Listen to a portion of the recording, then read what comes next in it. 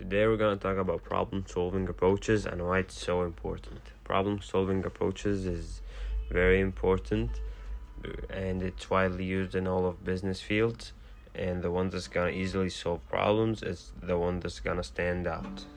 There are 5 approaches to problem solving.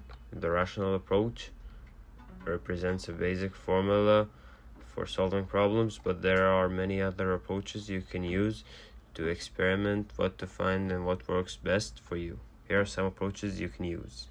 The rational approach is one of the most common. It's a multi-step process that works well for a wide range of problems. Here are the steps of rational approach: defining the problem, identifying the possible cause, brainstorming options to solve the problem. Collaborative approach includes multiple people in the problem-solving process. Brainstorming should include a diverse group of stakeholders, people who are affected by the problem and or may be affected by any changes made in an attempt to solve it. The historical approach is helpful when the problem you're facing has precedent within your field or industry. Researching how others have solved the problem can guide you as you develop on your own solution. The 5 whys. This approach can help you get to the root of a complex problem. Begin by asking why the problem occurred and then ask the same question about your response. For example, if you answered that productivity has stagnated because morale is low, follow up by asking why is morale low. Ask why a total of 5 times. Doing so will help you find the problem's root cause. The hybrid approach involves combining 2 or more of the previous problem-solving approaches. Doing so prompts you to examine the problem from multiple angles, helping you to arrive at the most effective solution possible. Important of problem solving. Obviously, every organization has problem and every individual has problem too. For this reason, the ability to solve a problem is of a great importance to individual and organization. Some of the benefits include: number 1, make the impossible possible.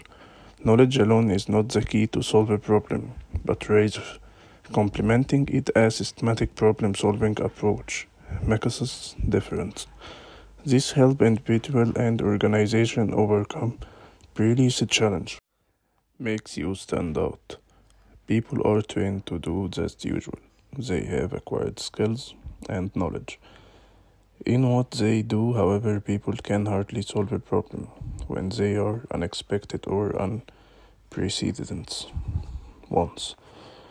Third, increase confidence. Having the ability to solve a problem will boost your confidence level because you are sure of your ability to solve a problem. You don't spend time worrying about what you will do if a problem should arise. There is 7 steps of problem-solving approach. Step 1, define the problem. Step 2, clarify the problem. Step 3, define the goals. Step 4, identify root cause of the problem. Step 5, develop action plan. Step 6, execute action plan. And step 7, evaluate the results. To define the problem is clearly identifying the root cause of a problem, developing a detailed problem statement that includes the problem's effect. You first must ask yourself some questions as: what is the problem? How did you discover the problem? When did the problem start? And how long has the problem been going on? Is there enough data available to contain the problem and prevent it from getting passed to the next process step? If yes, contain the problem. So to clarify a problem means to make it easier to understand, usually by explaining it in more detail. So to clarify a problem, also you should ask yourself some questions as: what is the problem and how did it come to attention? How has the problem been framed and what are the consequences of this framing?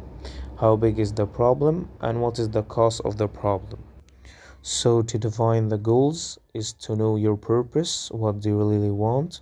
Why do you want that? And why is this important? Then create the plan around how you will accomplish it and by when. Another question is to know how you are defining your goals. What is your end goal or desired future state? What will you accomplish if you fix this problem? What is the desired timeline for solving the problem? So what is the root cause? The root cause is a source when removed would help eliminate the problem. To find the root cause, use the 5 whys tool.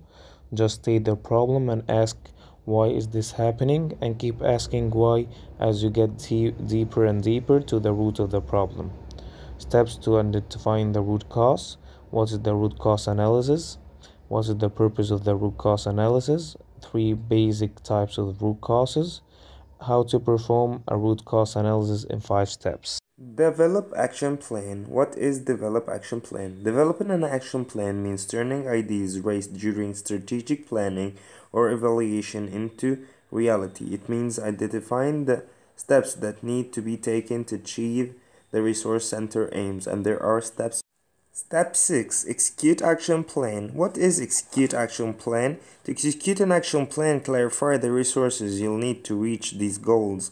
Makes a timeline for the task or action items and determines what team members you'll need to do it all. Step 7. Evaluate the results. What is evaluating the results? It is an assessment or judgment made by comparing what actually happened with what was intended. Assessments or judgment made are based on the analysis of information.